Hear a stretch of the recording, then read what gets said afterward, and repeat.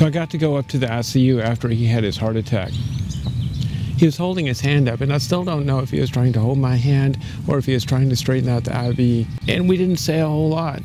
We were really interested in this EKG monitor because it was showing us something under the surface, and we didn't know what it was.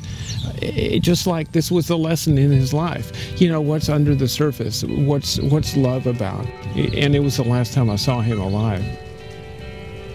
There's another world just under the surface, where love and creativity and fear and guilt are forces of nature. You think you can't see the atomic structure in a crystal, but you can. It's there in plain sight, in the angles, the color, the hardness. My grandfather taught me this. You might wonder what a geologist could teach about the spiritual dimension, but their whole job is seeing what's under the surface. Could I have figured out the EKG? Should I have held his hand? Sometimes you don't realize how guilty you feel. It's like an undertow. You don't see it until you're already drowning.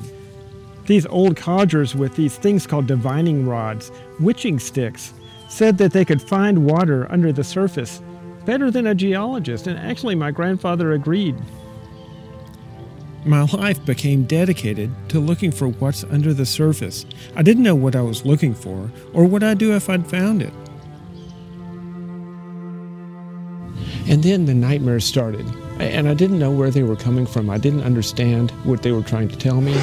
Is it silly? Is it profound? I got a magazine and read an article about lucid dreaming. And in this lucid dreaming thing, you're aware in your dreams. Like you practice all the time. You got to pinch yourself. Am I dreaming now? Am I dreaming now? And it worked. It made the dream stop. But then I really was alone. What does the water mean? The warmth of the gentle ocean tide? The destruction of the maelstrom of chaos? What does the water mean? My attending professor in medical school kind of brought me to life. With the simple diagram, she could explain how our minds work. Why we love, why we hate, why we feel so alone sometimes. But then I had a dream. I was back in college chemistry lab. The dream chemical represented love. Maybe I could keep the chemical locked away so I would never lose it. In the dreams, I'm working with this chemical. It's the most interesting green color. I love this chemical, but at the same time I have to keep it trapped, like in the bottle. I even have a lockbox. I think the chemical is me. You feel like you need me, but you're always wanting to control me. You freak out if I say something that you don't like. You're always trying to hide things from me. You want to control me just like the chemical in the dream.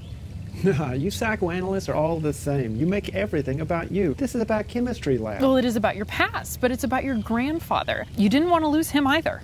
Something to it, but why green then? Have you noticed the color of my cardigan?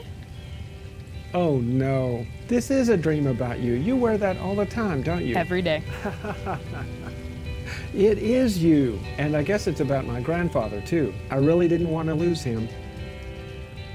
The psychoanalysis connected the two realms. Like the divining rod, we could see the guilt, the love, the wishes. Now that I'm a psychoanalyst, I hear people's stories, and people feel alone. People feel alone all the time, and they don't even realize it. Forgiveness is not about forgetting, but forgiveness, even of ourselves, does involve acceptance of what is, of what was, and of what can be. Acceptance allows possibility.